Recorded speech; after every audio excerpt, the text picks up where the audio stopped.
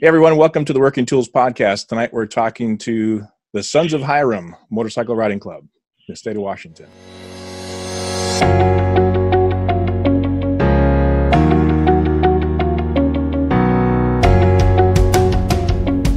Ladies and gentlemen, brethren all, welcome to the Working Tools Podcast, a casual conversation around Freemasonry.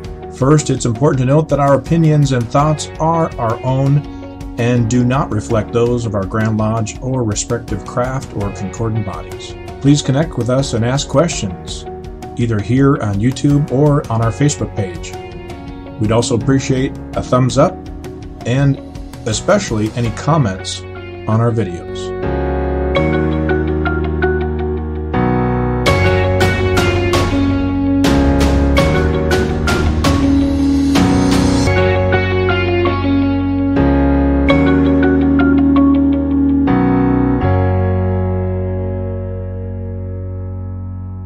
Colbeth, one of your hosts. I'm joined with Steve Chung out of Vancouver. Sorry, you're not in Vancouver. You're in the Kelowna.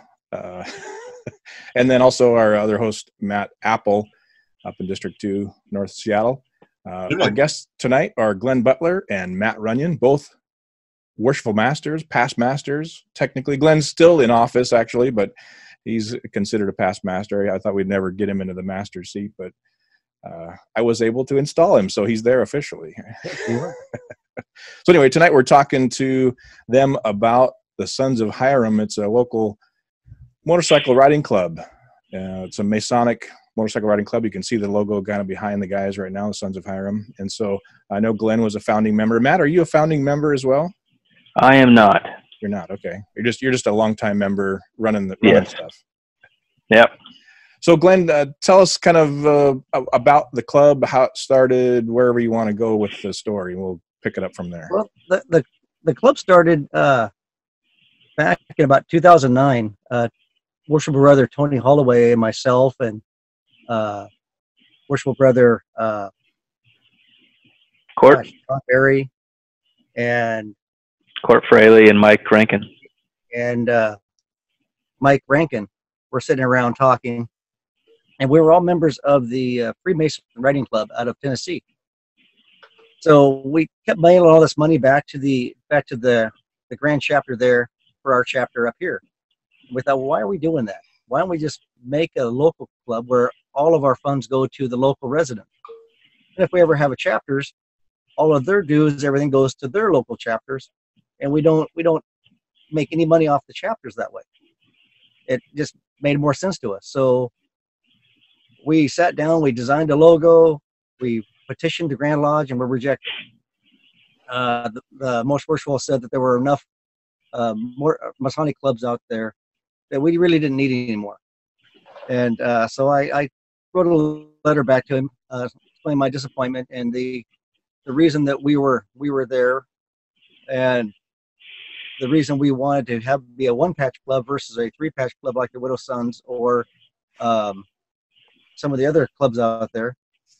And he didn't realize that there was a kind of a hierarchy in motorcycles, in the motorcycle community, where a one patch is more of your social club, city club, where their focus is charity, giving back to the community, where three patch clubs generally are reserved for more your MCs and your outlaw biker clubs. So for us, even though we were just a riding club, we wanted to be the social club. And growing up with the Hells Angels going across the street, I had a really hard time putting three patches on my back. So like the Widow Sons, they have the three patches there. And to me, that would just gave a better look to the community. Plus, we wanted to have that square and compass on there to show the world that, hey, we're Masons. So he understood that a little bit more about it and approved us. So we're the only chapter or only motorcycle riding club in Washington State that's approved to have the square and compass as part of our logo, as the main part of our logo. Oh, really? I didn't know that. So once we got our approval letter, then we had to write our bylaws, which our bylaws go back to all of our, we donate to the youth groups. We donate to charities like Children's Hospital, One of our big donations we do is to Mom and Me, which just changed to they just changed their name. St. John's. Thank you. St. John's Mobile Clinics. We also do a lot of donations to some of the lodges. For example, over in Goldendale, they were painting their lodge and they need a little bit extra funds. So our club kicked out some money over to them, help them buy the paint for their lodge. So our main focus has always been the youth groups and helping them out. We took on the Soup Ladies this year as one of our charities. So what they do is they go out to the first responders and help serve food to the first responders on fire department or police officers, things like that. Kind of help give back to the community. And we also donate to the Grand Master every year as well. Yes, we do, and the Grand Master charity. So typically we donate. We vote every year for what the set amount is, but normally it's about $500 towards the Grand Master charity. And then Honor Fight as well. That's one of our favorite donations as well. Awesome. I know the Soup Ladies were featured on the Mike Rowe episode, national broadcast, and that was a pretty cool thing. Yeah.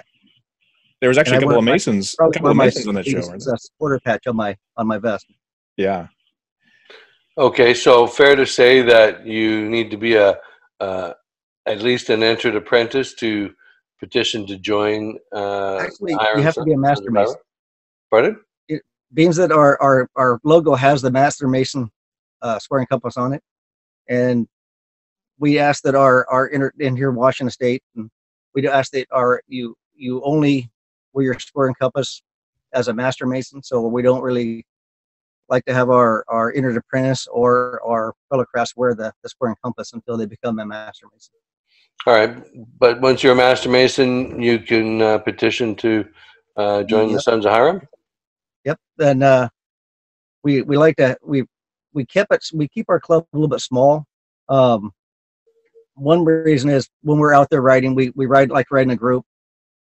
We require at least 2 rides with somebody to make sure that they're safe. They're not gonna cause an accident, things like that.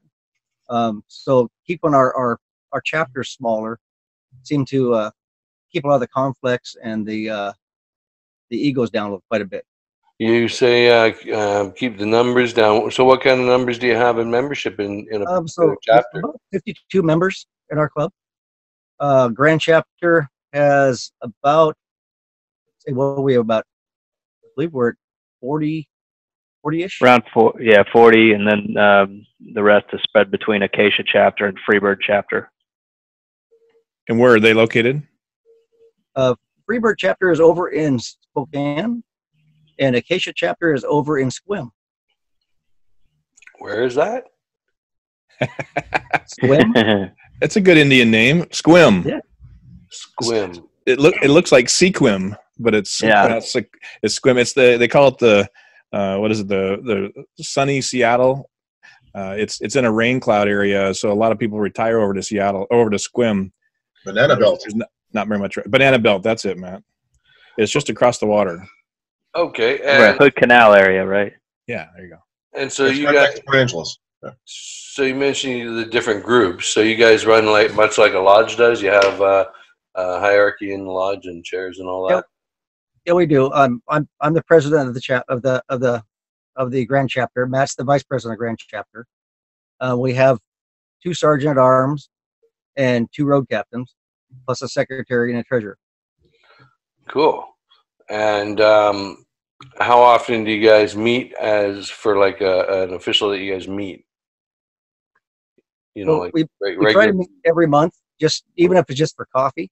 Our official meetings are quarterly.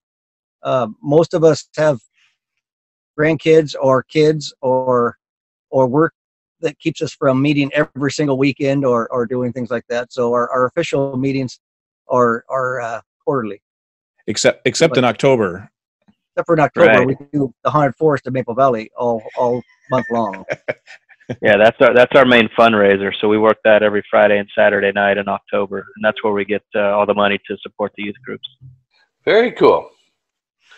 Very cool. But our normal meetings, like we have like you said, quarterly, but we do put it in the calendar for the second Saturday every month to at least go out and have coffee. And if the weather's nice and we get enough people, we'll go for a ride.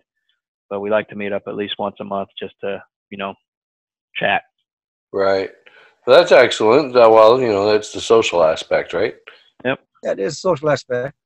And then plus with you get a group of Masons together, talking about motorcycles, then somebody comes up and asks about it, and next thing you know, you have a person petitioning the lodge.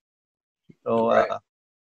Worshipful Brother Mike Rankin, he joined because of the motorcycle club, and now he's working his way up, and he'll be in Grand Line someday.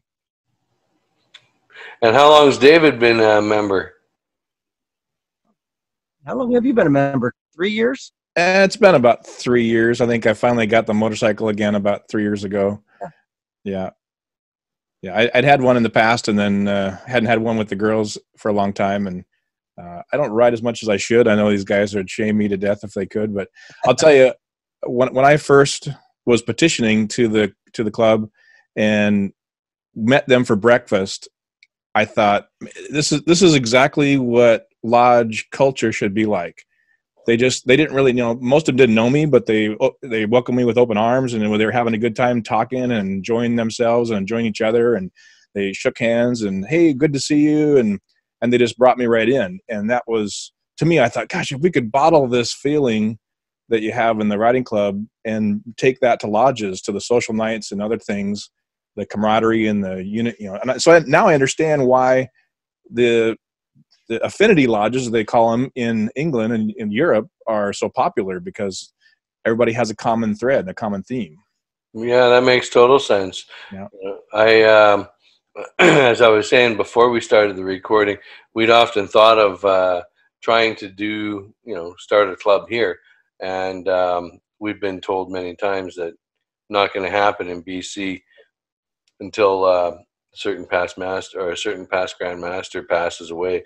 So we're waiting. But was there an issue in the past, or what happened? No, he just doesn't believe that it should exist. Whether it be the Sons of Hiram or whether it be any motorcycle riding group, right? So all of us, we just get together and we go out and we ride, right? And then last year again, we tossed around the idea. Or was it a year and a half ago? We tossed around the idea after I joined you guys' Facebook page. We got talking about it. And then it was almost like, well, this is a lot of work, right? And it's like starting another lodge. You know what? We have more time on our hands to go riding if we didn't have to do those things. So we just committed to going riding. And then a couple guys sold their bikes. So there's still a few of us that go riding lots, but it's not as regular and organized. And I think that's a real benefit to actually putting the effort in to start a club. So Glenn and Matt, go ahead. I was just going to say, I agree that getting the club started up is difficult, and keeping it sustained is difficult, but the flip side is once you have the club running and you are wearing the square and compass on your back, we do get comments everywhere we go. And, the community will see us, opening doors for people and seeing us donating to charities and riding in the Veterans Day Parade and being out in the community, which will get questions to those that don't know what Masonry is. So I believe that's one of the main positives about being in this riding club is it does get Masonry out there to the community and see us doing good things. Yeah, Glenn, what were you going to say? And with the square and compass being on our vest, we fall under the rule of Grand Lodge. So if Grand Lodge says you can't do that, we can't do that. So if we cherish that square and compass on our back, and we don't ever want to lose it. So in our bylaws, it states that we have to abide by the Washington State Masonic Code. So that really helps us keep ourselves in check as well. Awesome. So you mentioned that you have to be a Master Mason to join. Do you allow fellow craft and entered apprentice to ride? they can ride with us. Anybody. We allow anybody. We're open to anybody. They can ride with us. They just cannot wear our square and our logo unless they are a Master Mason. And a member. Letting just anyone ride with us. We've had 40 some people go right over to Yakima for lunch. Yeah. And one of those group, the president of a different club, has now petitioned. He's an apprentice at our lodge. He's going through masonry. He won't be a member of the club, but our whole goal isn't always join the club. It's join masonry and get that brotherhood. Right. So that's one of the key factors we started this was bring more light to masonry. Excellent. Awesome. And I'm sure that when you guys are out there in the public, you get the attention. Absolutely. We do. And it's a lot of fun. And we just got to get Matt Appel a bike, right? I have a bike. You just have to pedal it. Or Matt Appel. We can get Matt Appel a bike too. Yeah. I was wondering if that was a Kawasaki joke there. So Glenn, I don't mean to, I don't know if Paula can hear me or not, but it seemed like you got a little feeder information when you're trying to remember a name or something. And I know Paula's kind of probably hanging right there with you, and she's an absolute integral part. She has really, really good hearing. she's an integral part of the club, and I mean technically she's probably a founding member just as well. I mean, she's definitely a founding family member. And so can you talk a little bit, we've got just a few more minutes here, talk a little bit about the family side of things. And I know there's a family element. So we really encourage our wives to be part of this because without the support of our wives, like I said, we're not going to be going to lodge all the time. We're not going to be doing the motorcycle clubs all the time. She's kind of the little angel voice on my shoulder that helps me keep things in line. And if we're at a meeting, she kind of nudges over to me, hey, get order. So, or stay back on point. So, because we are more of a social club. So when we get our chapter meetings, it's not a heavy, big structure of like lodge. We're more open, free to talk. When we have a subject going along, sometimes it does run long. I know it's hard to believe that Masons like to talk, but we do try to have to stay on point once in a while. So either she'll nudge me or Matt will nudge me and say, hey, we got to get this going, because I like to talk too, and I have a hard time shutting up sometimes.